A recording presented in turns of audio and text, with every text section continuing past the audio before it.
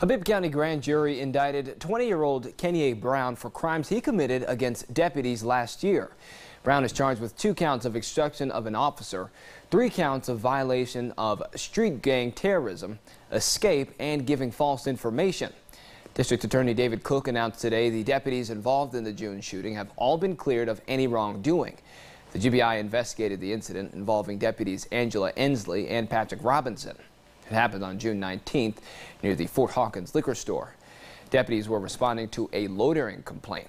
Cooke says Brown resisted arrest by struggling with deputies and then took off running.